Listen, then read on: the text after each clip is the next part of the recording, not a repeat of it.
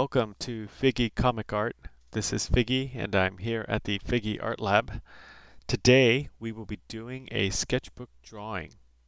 Since this is our first sketchbook video, I'll take a little bit of time here just to show you my art toolkit and my sketchbook, both of which I always carry with me.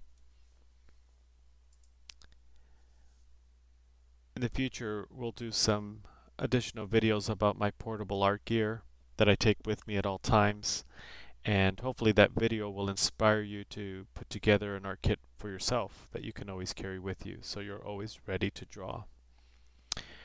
So right now I'm removing some of the tools that I'll be using for my sketch. Kneading eraser. I also have my blue drafting pencil with 2H lead, 2mm, and one of my favorite tools, my electric eraser, as well as my regular pen eraser. And finally, for all my detailing, I use my Graph Gear 500 mechanical pencil with 0.3 HB lead. I love the thinner lead for small detailing in my sketchbook since the pages are really small, so using a nice small thin lead is good for that. I also have other graph gear in my kit with thicker lead like 0.5 and 0.7. So this is my portable sketchbook.